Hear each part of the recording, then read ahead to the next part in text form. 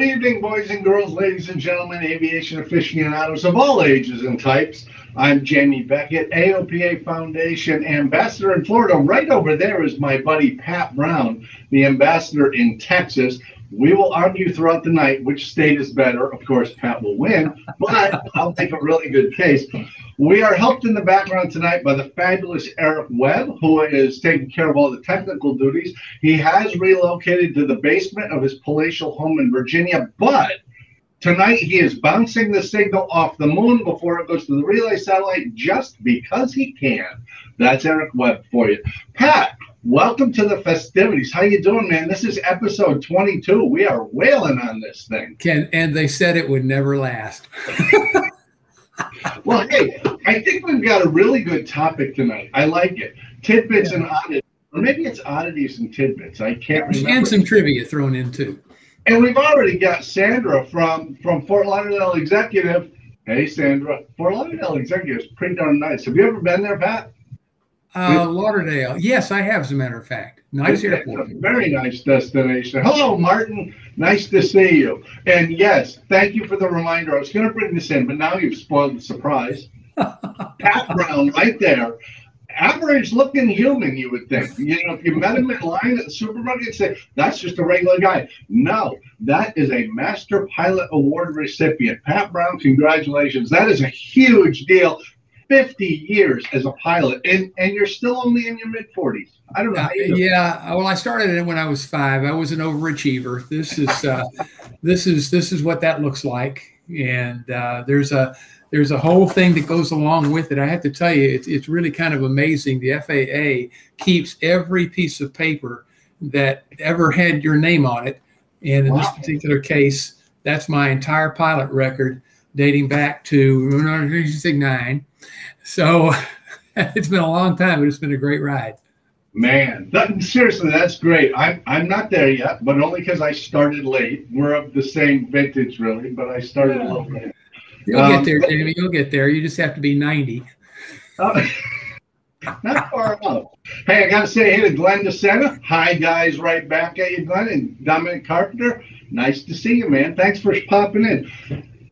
Tonight, Pat, I think I would like you to expound on the word aviation. You know, we talk about it all the time. We work in it. We recreate in it. Where the heck did that term come from? Funny you should ask, Jamie. Didn't know. That's right. Funny you should ask. It's like could be like we rehearsed this. I don't know. Oh, that's crazy talk. Actually, I wrote it down because I don't want to mispronounce anything or anything like that. Aviation was coined by a Frenchman, as so many terms in our activity are. We'll talk about maybe some of those later. It was coined by a Frenchman named Gabriel Lanel in 1863, originally from the word aviaire or avier, I guess. I don't speak French, which had its root in the Latin word avis or avis for bird, and then Asian. I'm not sure where that came from. Perhaps it's French. I don't know. But that means action or progress. So apparently aviation means bird action. 1863, that was Civil War era here, and aviation was just balloons at that point. There was no aviation. Exactly. So much for your useless trivia that you can win a beer during a bar argument or something like that. But I just thought that was really kind of, I'm kind of a geek when it comes to roots of words and things like that. So, because I don't really have a life. I like it, though, and I got to admit, I never heard that. I didn't know it was from the 1860s, but it's a good framework for what we're talking about tonight, which pretty much is all weird little odd things that many of us have never thought of. By the way, Antonio is tuning in all the way from Brazil. Pat, you're international, and Glenn Ponis from Pensacola, way up. Wow. He's the dead middle between us right now. Well, so Pensacola now Glenn works for us at AOPA, and I thought he was up in Frederick, Maryland. So he's playing hooky, perhaps. He appears to be mobile. Yeah. Let's talk about, since we talked about the origin of aviation, which I just learned something. I like it. And of course, it would be French, like aileron and empennage and all the other French words. I have the definitions of those, too, if you want. Oh, let's do it. This is like Dictionary Corner on 8 out of 10 cats. All right, all right. So fuselage is French, and the translation for that is spindle-shaped. Interesting. Wow. Aileron is French for little wing. Empennage is French for to feather an arrow, which actually makes some sense if you look at the shape of the empennage of most airplanes. It looks like the three arrows that are on the, or the three feathers on the back of an arrow, except for a V-tail Bonanza. Have not figured that one out yet, but at any rate. Of course, the word pitot is from the French Henri Pitot, who invented the thing. So there's he did himself. He himself invented it and named it after himself. That's exactly right. There's no ego involved there. I like that a lot. Well, you know, there's some other things though that are named after people, and of course there's the Bernoulli principle. You know, the idea that lift is based on. But there's another interesting part to the theory of lift that most people don't hear about. In fact, I didn't learn about it until years ago when I was doing my multi-engine, and the examiner asked me, what is the Coanda effect? And I thought, it sounds like, some like one of those black and white Chinese bears, but that's not what he was talking about. The Coanda effect is the effect that actually makes the air stick to the wing as it goes over the top. And if you want to prove that, it really does exist, either take a spoon or take a glass jar without the label on it, and put the curved part of the spoon underneath a stream of water, or put the glass jar underneath the stream of water, and watch how the water adheres to the sides of the jar or the spoon until it's at the bottom and then drops off. It doesn't just come down and then fall.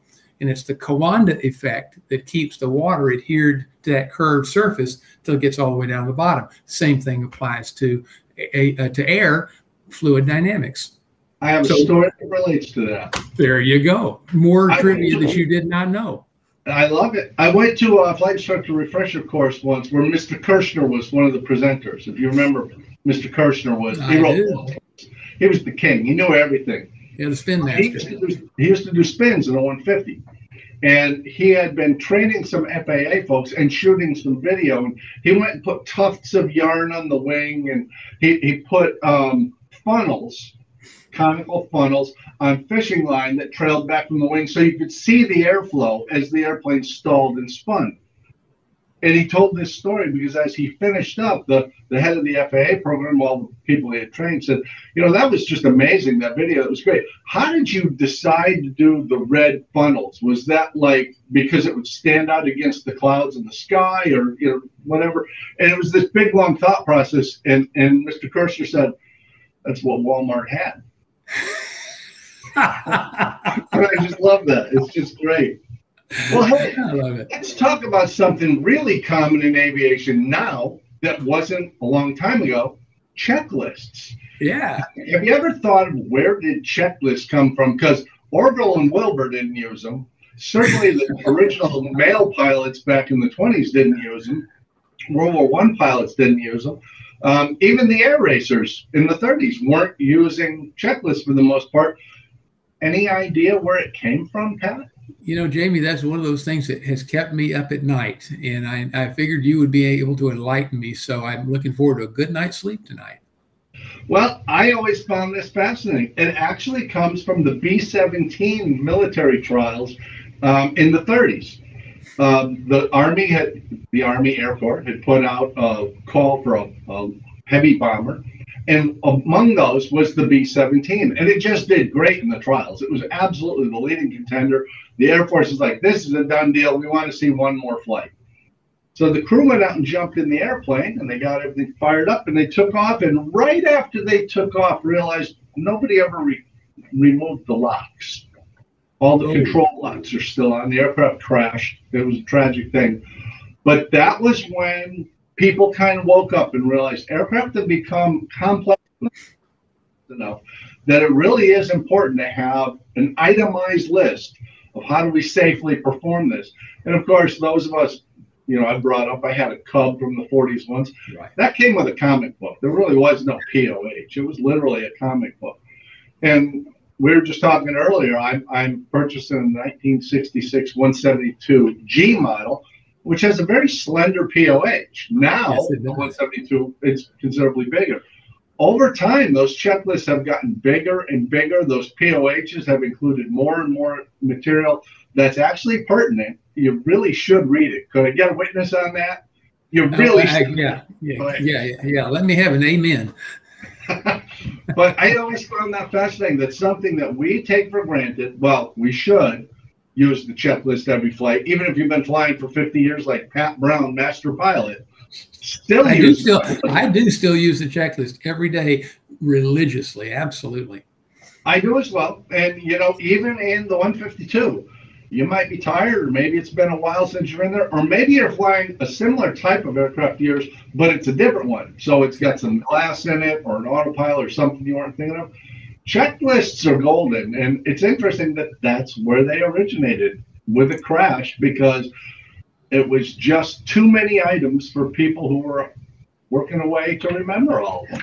So it's interesting that over the years, those, you know, that concept of a checklist has made it into other professions, notably the medical profession.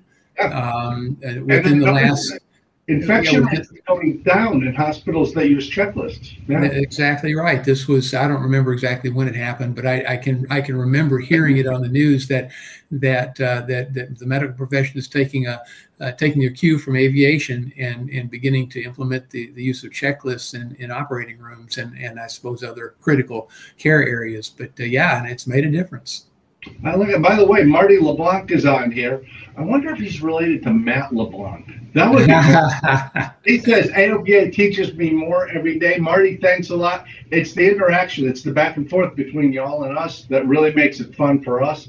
By the way, Pat, I did not mention, if somebody has a question about something we talk about tonight or anything else, they can write to us at ambassadors, with an S, at AOPA.org, and we'll actually answer you, because we're very lonely. We just sit in our little study and we answer emails. But no, we have to make this stuff. And thank you, Marty. That's really complimentary. I appreciate it. And I'm sorry, go ahead. I was just going to say, before we get off a checklist here, Ed CEW, I don't want to take a chance on how to pronounce that, says there are studies that show overly inclusive checklists are counterproductive, and there are numerous styles of checklists.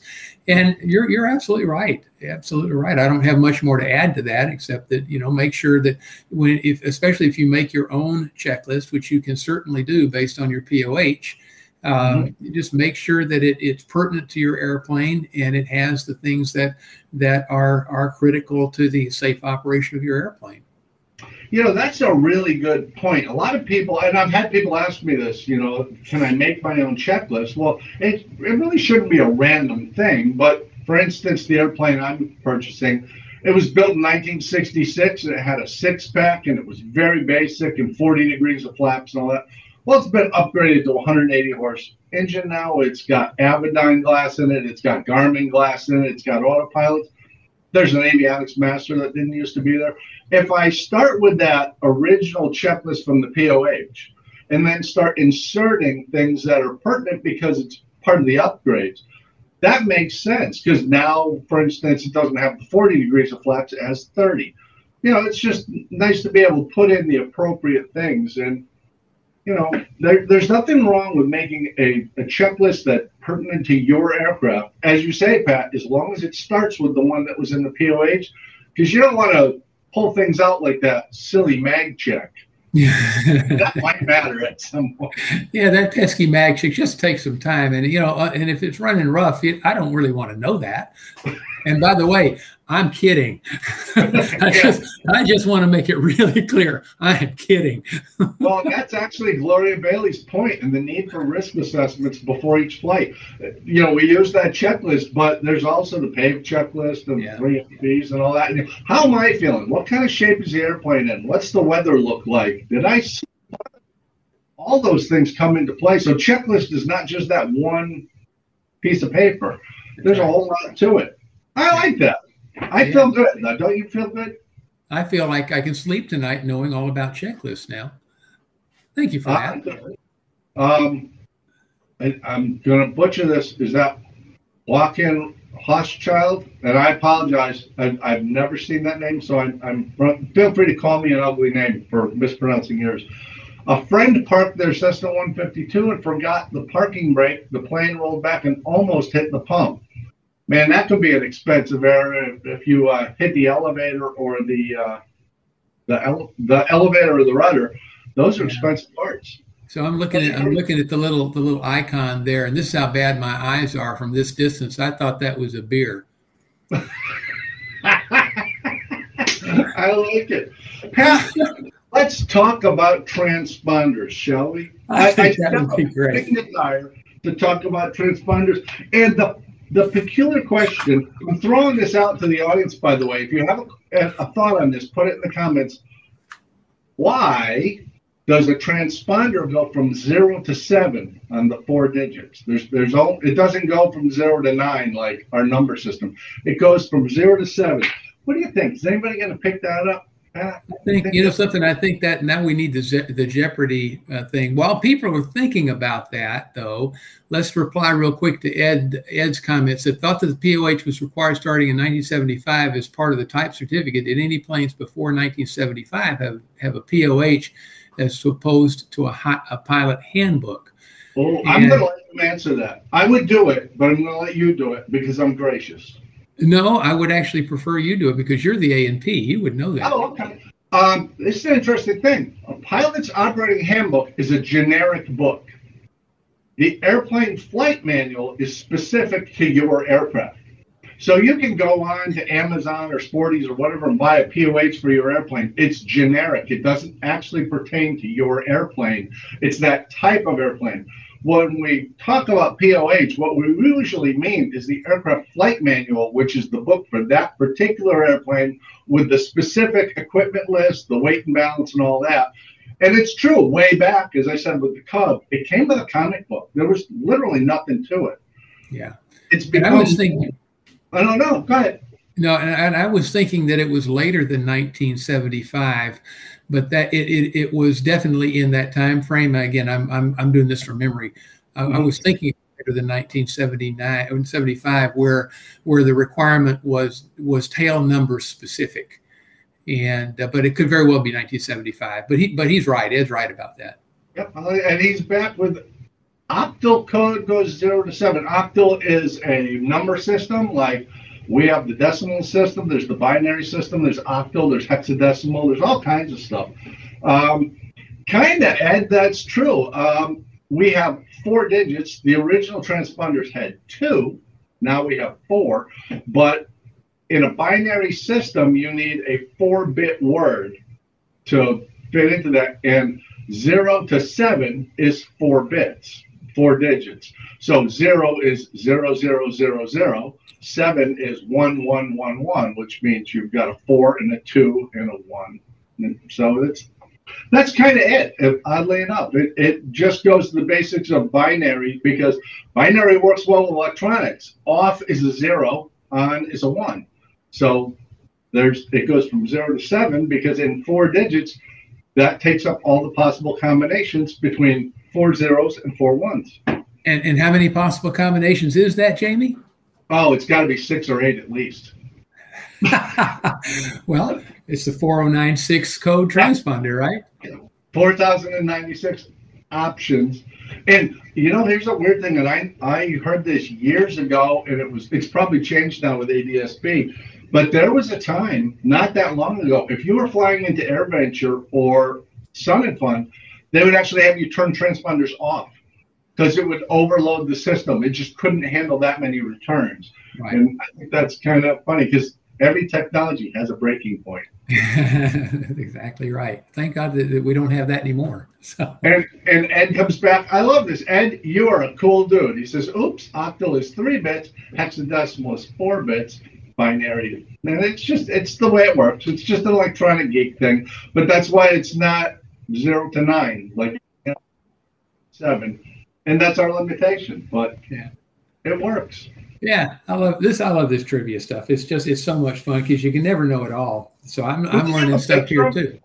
Do we have a picture of a transponder, by the way, to show folks just in case they're nostalgic? And oh, look at that! I like that. I think I've flown that very one.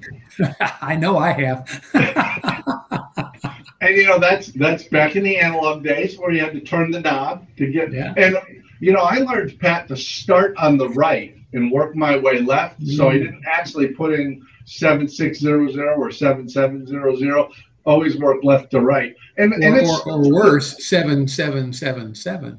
Yeah, that would be very bad. Very bad. Eric Pittman has come in. Hey, Eric. Eric is a proud Publix employee in Columbia, South Carolina. He's actively shopping for a Cherokee 140. I have a feeling he's going to find it. He is tenacious. That guy's just going to get there. Hey, they're out there. You just got to look. Do we have a picture of a digital transponder? Oh, look at that. So modern. So cool.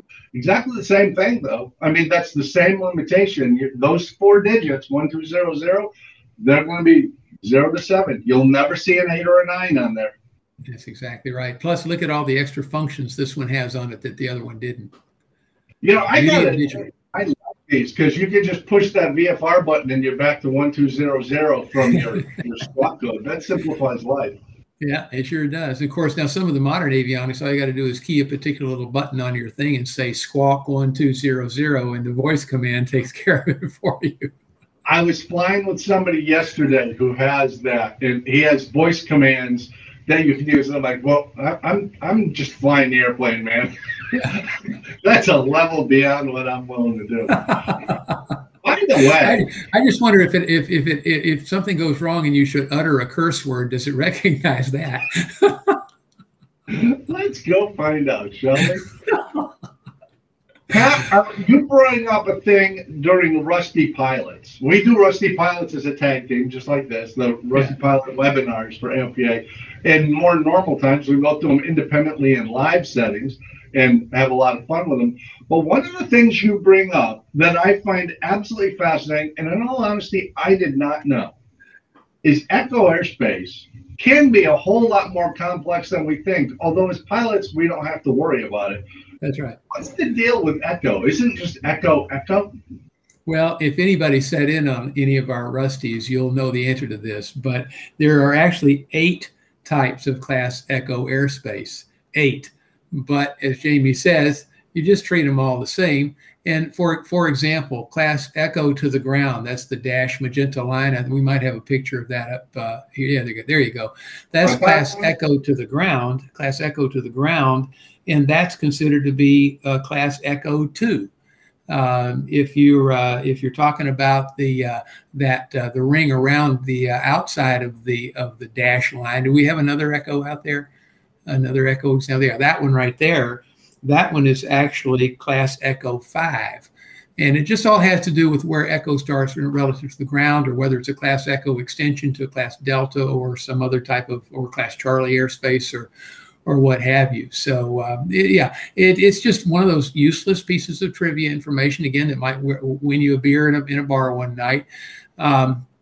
So that's just fun to think about. It means absolutely nothing. You don't treat them any different than anything else. By the way, Stephen Getch, who's going to be one of my check ride victims here coming up, or excuse me, applicants coming up here in the next week or two, says, why is there an 8 and a 9 on the right of that transponder there? And it's because there are other things that you can do when you go into the function button there. You can also use your there's a clock up and a clock down and some other things that you can do that you'll need an 8 and a 9 for. That's the reason. You notice, though, that there is a gap between the 7 and the 8. They make it fairly plain that that's not for the transponder function. But you're right. We still use a base 10 system and everything else we do. Oh, so, Mark Grady sent us a note. Mark, I love you. You see Mark's comment there? He says, 2 of the best, most talented pilots I know, Pat and Jamie. Mark, the check is in the mail. Thank you.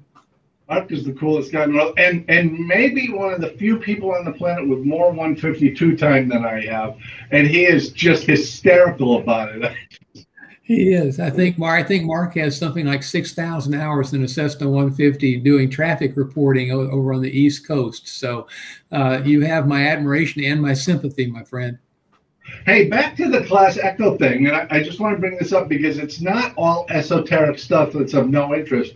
If you go look, you can go to skyvector.com, the web page, and it'll show you all the airspace in the United States. Go to the VFR chart for Jacksonville and look at the Orlando class Bravo. And if you look at Orlando Executive Airport, it only goes up to, the Delta only goes up to below 1,600.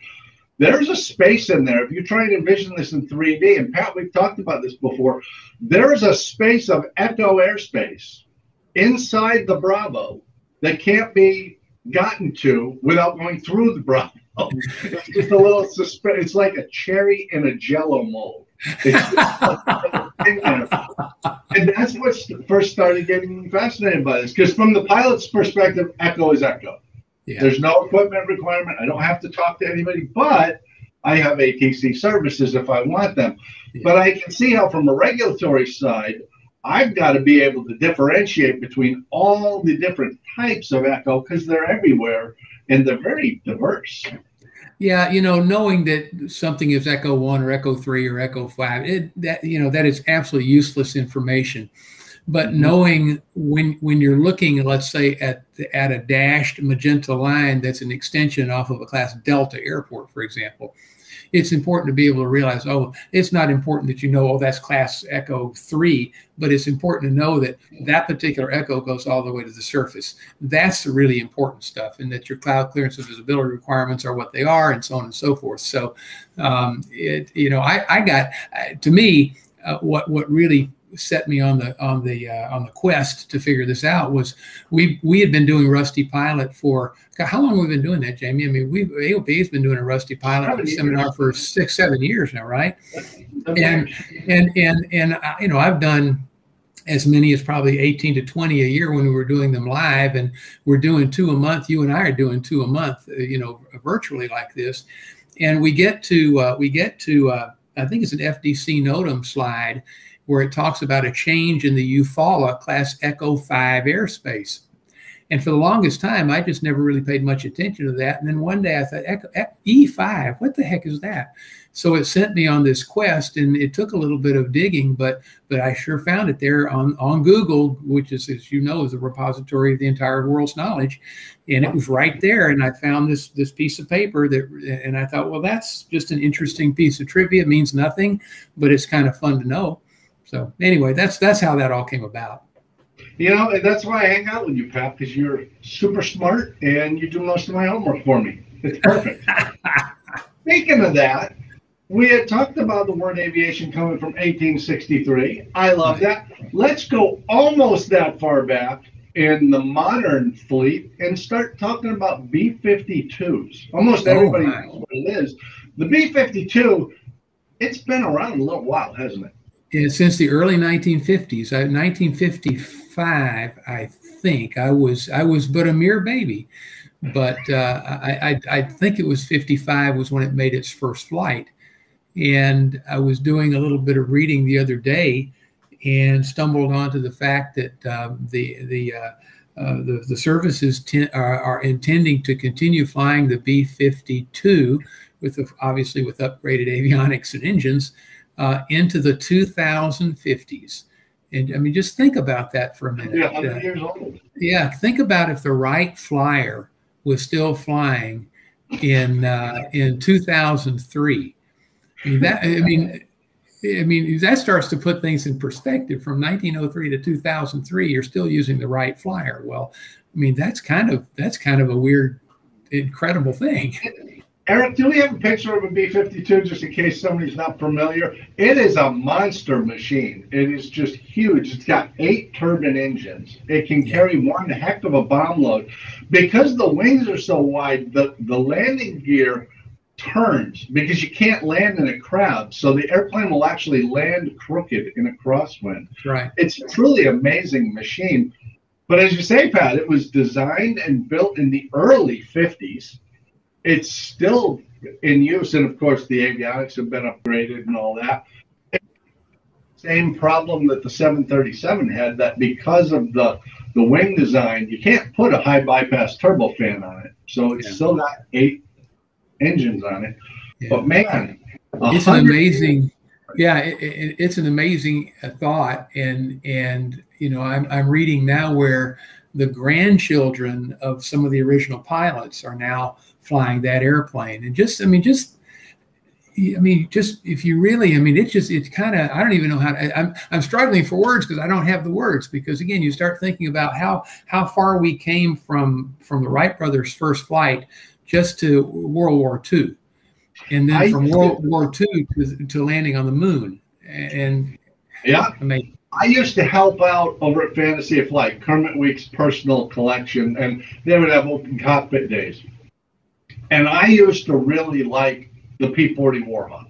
I still like the P-40 Warhawk. It's neat. But I'd help people get in the airplane, and I'd tell them the story about it. And the thing that always fascinated me, that was the airplane the Flying Tigers flew. That was the beginning of World War II in the Asian theater for America. That was what we were using. That plane was built by the same company that 20 years before was building the Jenny.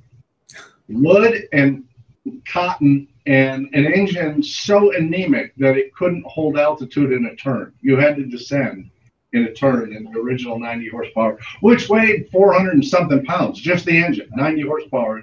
Right. I mean, it's remarkable that in 20 years, they went from one of those to the other, and now we're looking at 100 years for the B-52. But I can do better than that, Pat. I can't wait. I can't wait. Tell me what you have, Jamie. The U-2 spy plane. You know, the famous Francis Gary Powers got shot down. It's basically a motor glider. It'll go up to 70,000 feet. It's an amazing thing. Built around the same time. And oh, look at that! Just the coolest airplane. Slow as molasses, but it can get up very high and fly for a long time. Last year, Scientific American published an article about the U-2, quoting Air Force officials. It flew, I believe, the first time in 1953, 55, somewhere in there, but they believe that it is now 20% of its life. It has 80% left to go, and it's 65 years old. That's amazing. It is amazing. Times longer. It's amazing. And that's because it's a non-pressurized aircraft. The pilot wears a spacesuit, an astronaut's outfit. But because it's not pressurized, and it's not any exotic metals, and it's not any kind of weird high-speed whatever, this thing's just going to keep going and going and going. So we can literally tell ourselves that it is entirely likely that our grandchildren, even Eric Pitman's grandchildren, might still be looking up and seeing B-52s and U-2s 50 years from now. Yeah, the U-2, they're all easy miles. They're all highway miles. There's no city driving in the U-2. Yeah, that's true. If you ever get a chance to search YouTube and you can see U-2 landings, it's the wildest thing in the world because it's centerline gear. It's mono gear. So there's a truck with a U-2 pilot chasing the U-2 down the runway, calling out the altitude for them to land. Yeah. It's the wildest thing in the world. Yeah. But the U-2 and the B-52, they're paid for. And aircraft today, to be competitive in a military structure, are incredibly complex and expensive. Yeah, it's just more cost effective to keep refitting them and using them. It's pretty amazing. Let's see. Rick Chambers just got here. Rusty Pilot says hello, or link to find local FBO. I don't. No, we have a link at AOPA to find flight schools, but we don't. I don't think have a link to find local FBOs. That the best thing to do there, I think, would just be to Google local FBO. But we do have a. I'm not sure if Eric can pull up the link for our flight school finder, but we've got one of those. Or Rick, you can send an email to ambassadors@aopa.org, ambassadors plural at aopa.org, and we'll find that answer. We'll find an answer for you if you're not real sure. And if you're a Rusty Pilot, you can go to Rusty Pilots, plural, rustypilots.org, and tell you all about how to sign up for one of our Rusty Pilots courses. And I was wrong. I knew we had a directory. I just didn't know if we had a link to it easily enough to access. So Eric, there you go. An remarkable human being. He is Johnny on the spot with everything. I'm pretty sure if we said, Hey, Eric, throw up that pancake recipe from last Saturday. I'm pretty sure he could do it. I'll bet he could do it. I think we should put him to the test, Eric. Can you find that pancake recipe real quick? And yes, Rick, the AOPA Rusty Pilot program is rustypilots.org. That's the website, rustypilots.org. And that will tell you when our next webinar is. Okay. And you're welcome. And Rich Duggar's got a good point. Looking for an FBO, start at the local airport. Those airports are usually municipally owned or county owned. Some are privately owned but public use. The FBO is a business that's open to the public. Go in, grab a Coke, ask some questions. But since the topic of Rusty Pilot came up, Pat, I'm going to have to do this. We just had a comment from somebody. Rick Chambers was saying, AOPA Rusty Pilot program, question mark. If you have not been current for a while, and this was me at one time. I was home with the kids when they were little while my wife traveled for work. Pat, I think you were Rusty for a couple of weeks at one point. Yeah, about 12 years. It used to be very hard to get back in. But now with the Rusty Pilot program, which is either in person, where somebody like Pat or Kay Sunderman or myself will come teach that, or we do the webinar version now during COVID. It's 2 hours to 3 hours of fairly intensive ground school that really gives you the coverage. Some people go multiple times, but as it happens, Pat, I have some comments from people who have been through a recent Rusty Pilot webinar. I'm not saying it was one Pat was personally involved in. It's possible. But they say things like, this program was outstanding. It gave me much more confidence about getting back in the air, and sooner rather than later. The presenters were excellent and mixed in humor to keep the mood light yet engaging. I can't imagine using humor in an education. It couldn't have been you. That could not have been you. Great program. Thank you for putting it together and making it so available, engaging crusty, rusty pilots like me. And here's a great one. Somebody who's attended multiple, learning something new each time attending an AOPA Rusty Pilots webinar. That's the thing. You know, every time you go, you pick up something new. Pat has taught me things like that Echo 5. I would like to think I've taught Pat things. Everybody knows something somebody else doesn't know. So it's absolutely great. If you're an AOPA member, it's free. Go to as many as you want, live or webinar, many as you want.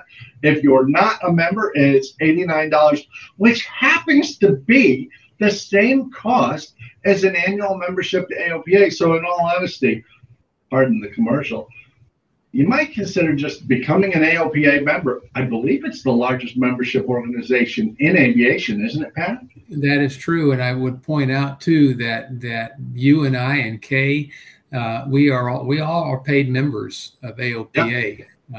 Yep.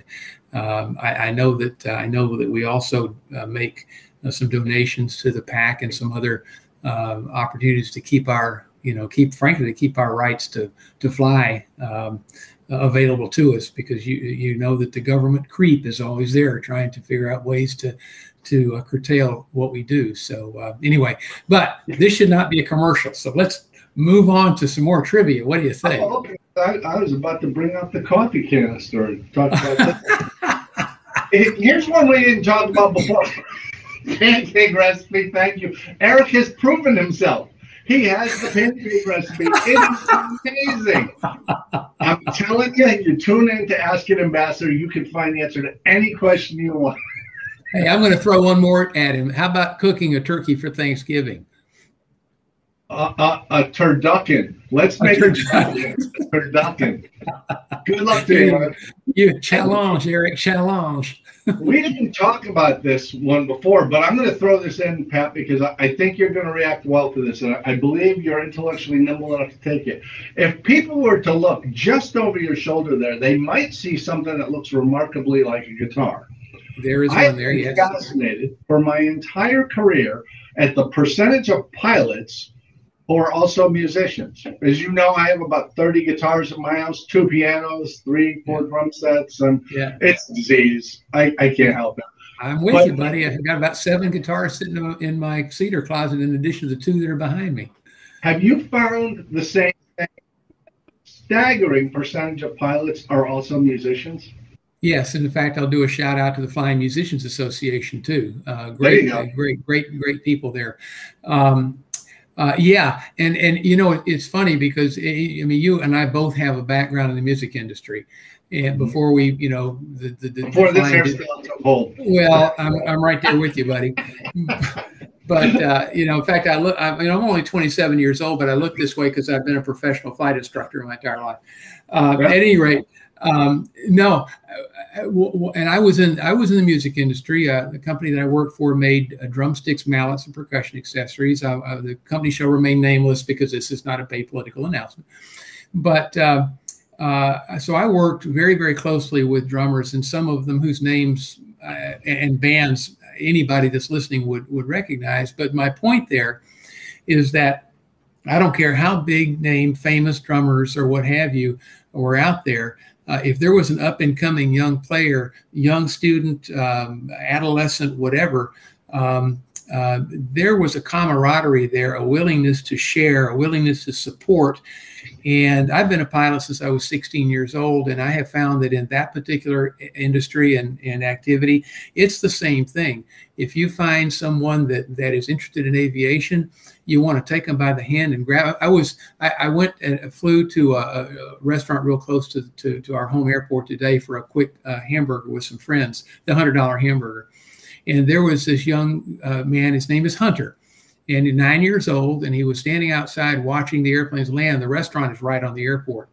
And his grandmother was with him taking pictures of him watching these airplanes. So I walked up to her and said, would you mind if I took him out to see a real airplane up close? And she said, no. So I went up and I said, what's your name? He said, my name's Hunter. I said, my name's Pat. I said, hello, Mr. Pat. How are you? And I said, fine. And I said, so you want to be a pilot? He says, I sure do. When I grow up. I said, how old are you? 9? I said, well, you got a couple of years, but let's go out and look at this airplane. So I took him outside. I put him in the left seat of the Comanche and told him about the yoke and the left and the right and the throttles and all that kind of stuff. And he was asking some questions that no 9-year-old should know about airplanes. And I said, wow, this kid's smart. And he was talking to me like he was about 15. So I have no doubt that Hunter will at some point be exploring Mars one day. But, you know,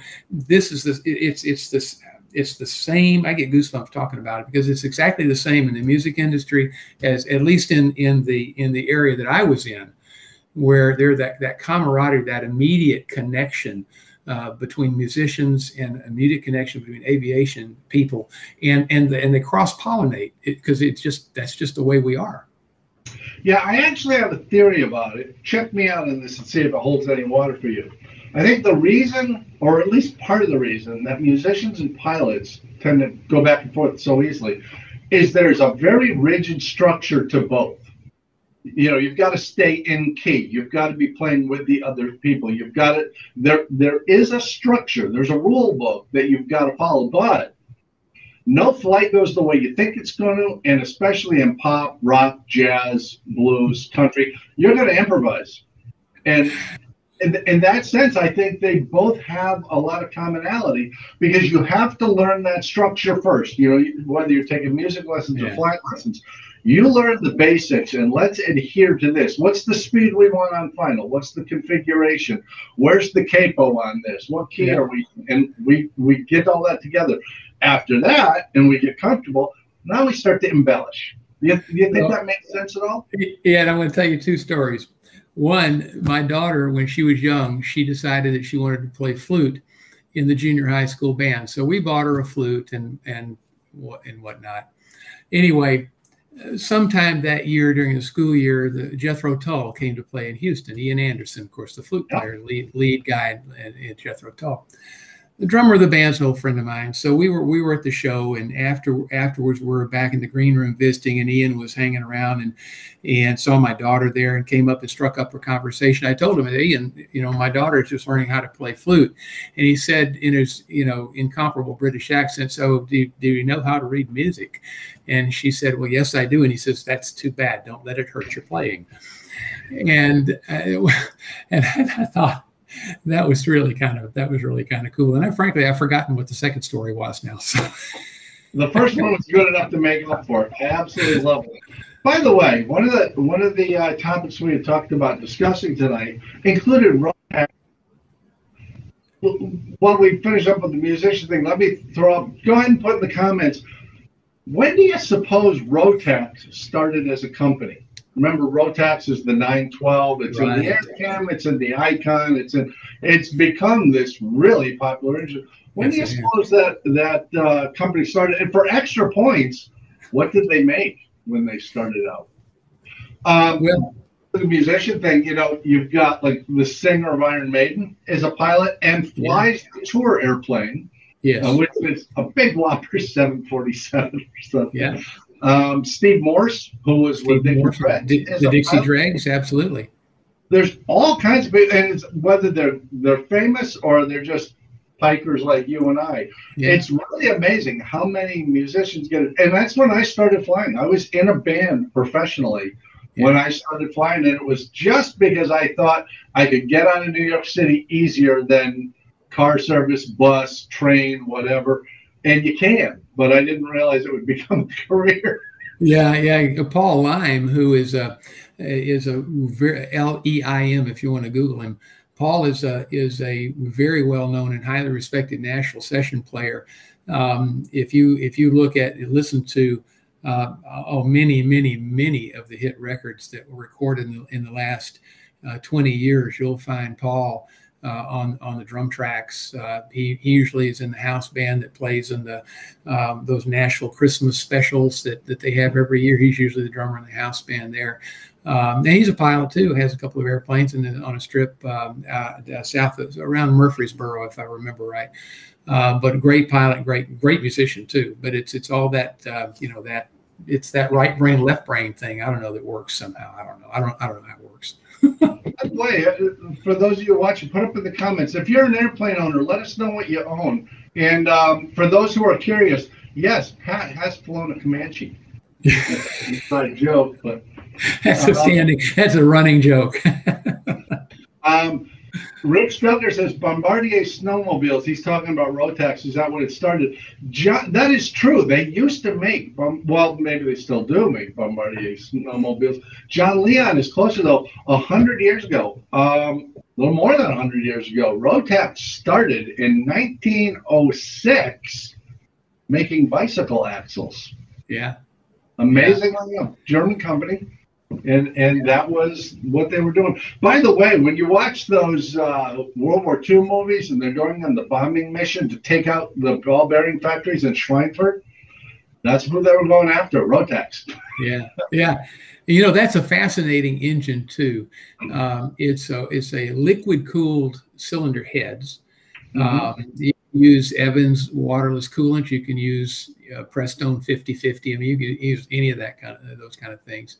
It'll run up to 15% ethanol. It prefers unleaded premium automobile gas, but it'll run 100 low lead. You have to change the oil every 25 to 30 hours as opposed to 50-ish if you're running 100 low lead on it. It has two carburetors. They're altitude compensating carburetors with bladders on them to help adjust the mixture. There's no mixture control in the cockpit. You turn the key to start it. You turn the key off to stop it. There's no mixture control.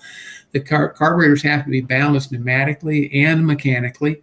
It's a fascinating engine, and if you watch how they assemble those engines, they're hand built, and when they do the castings and whatnot, they measure the pistons, they measure the cylinders and all of that, and they hand match the size of each piston to the size of each cylinder, because there's a plus or minus tolerance on any kind of manufacturing operation. But they're not happy with the piston and the cylinder just being, well, it's within tolerance. They will actually go find a cylinder and a piston that are compatible with each other down to just microns. And it's one of the reasons that if you're burning oil in a Rotax engine, there's something wrong with that engine. Yeah, it is an amazing engine. I had them on my Aircam, and of course, one of the odd things is to check the oil level. You have to burp the engine. Yeah. You really want to learn to do that. You have to turn the propeller until you actually hear a gurgling sound, and now you can accurately check. But you never want to turn a Rotax prop backwards. No. That's a really bad thing, and you're going to end up with serious maintenance. Yeah, but The turbocharged, the new fuel injected engines, you don't have to burp those anymore. Oh, really?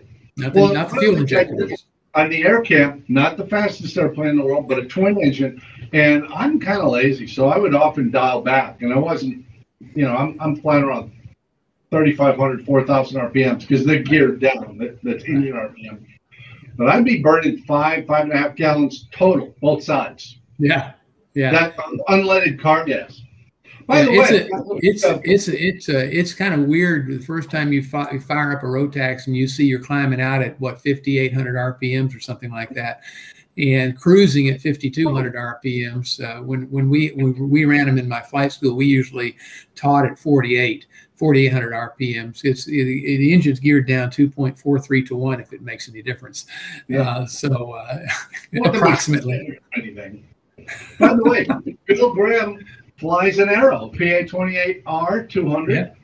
Awesome for you, Bill. I was actually thinking about getting one of those when I found the 172, which Rich Dever had his own in 1966, Cessna 172 from 84 to present. That says something. If you've owned an airplane from 1984 till now, you're satisfied with that airplane. He's also had a couple of champs, which I can't blame you at all. Gary Risley's got a 78 Piper Lance Turbo T-Tail. Now, that's a cool machine. I like that a lot. John Leon is flying an RB-12IS.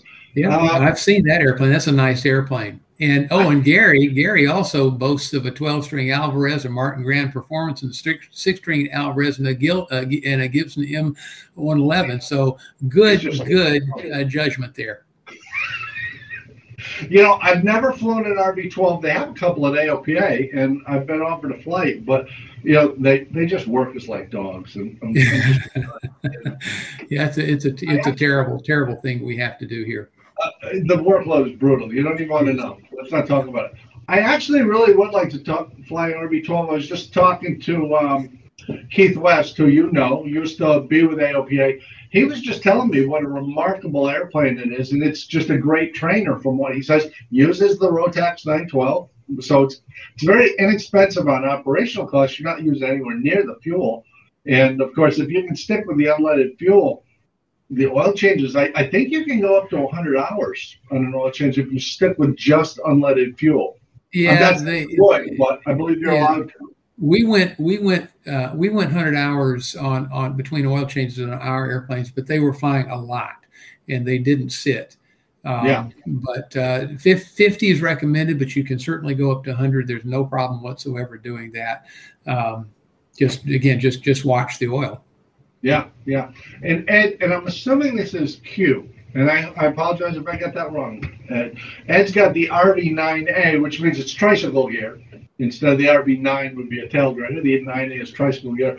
What a screaming machine that is. I mean, Ed, I'm curious, do you have constant speed prop on that or fixed pitch? And which engine did you choose? Because with the experimentals, you've got a lot of latitude on which engine and propeller combination you want to put in. What do you want in the panel?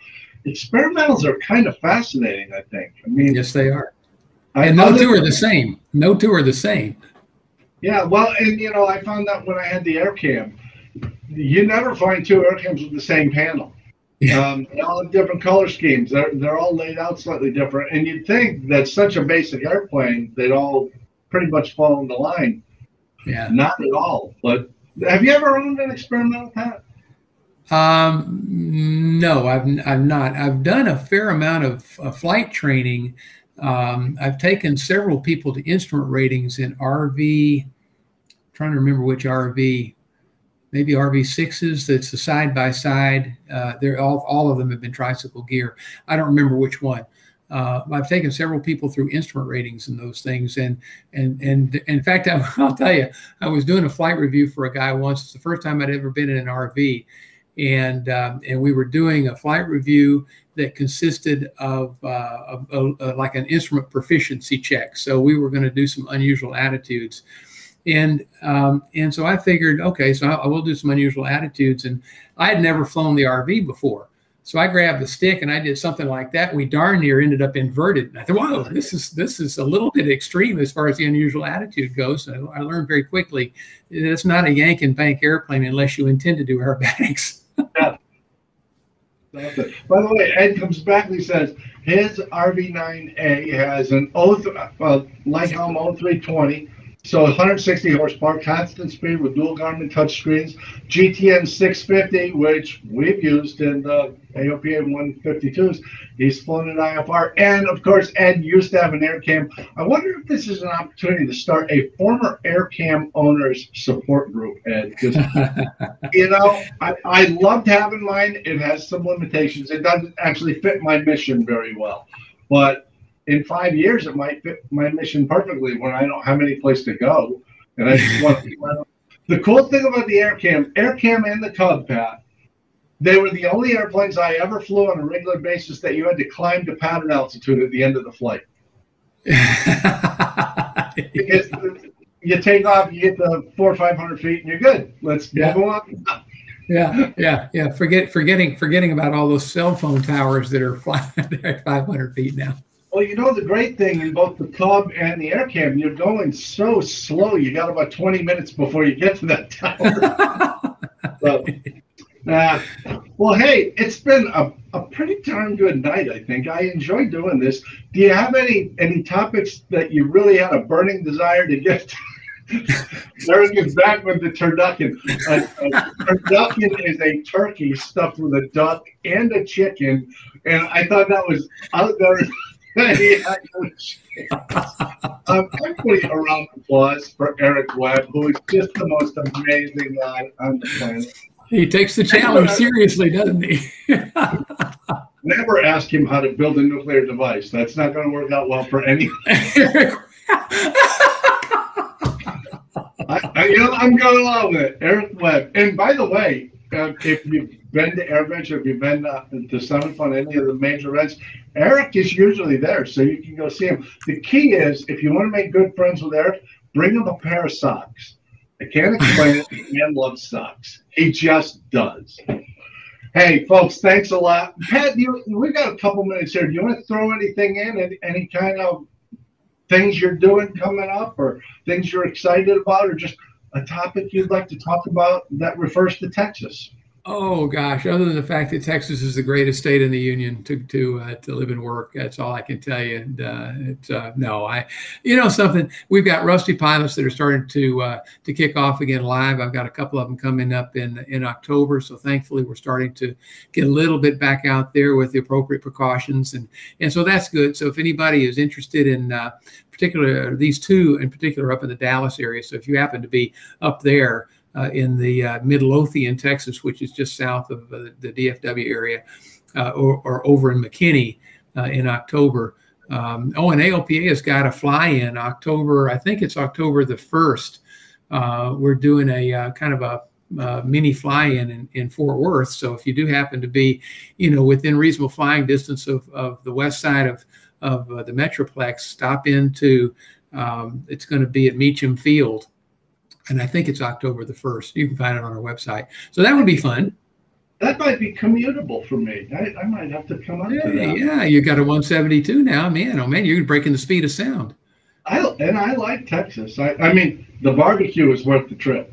There's no doubt worth the trip. Absolutely. And you're right. I've got some Rusty pilots. We're starting to do them live again. I'm going to be going back up to Suwannee County Airport in Live Oak, Florida, up in the Panhandle with pine forest and everything. And I do love it up there. I've done 4 of them up there as an annual event, and I'm looking forward to going back. And then I'll be going down to Fort Myers for the Sundowners Flying Club, doing one there with them. Great flying club, well over 100 members, just absolutely terrific folks. So I'll enjoy getting down there.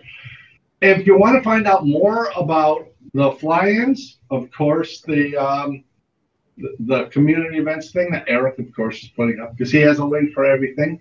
Yeah. If you want to find out answers to any questions that we didn't cover tonight, or something that we didn't cover to your satisfaction, write to us at ambassadors@aopa.org, and Pat will answer you right away. I will be napping because of my advanced age, but Pat will do it, no doubt. Let's gather back here again, shall we, on August 24th, which is once again a Tuesday night, 7 o'clock Eastern, 4 o'clock Pacific, the appropriate time zones in between. We'll come back here for episode 23 of Ask an Ambassador. I'll do my best to get Pat to come out of his shell and tell a story or two if I can. try and get Eric on the proper medication so he's not doing what he's been doing. Folks, thanks a lot. We really appreciate it. See you on the 24th. Good night. Bye.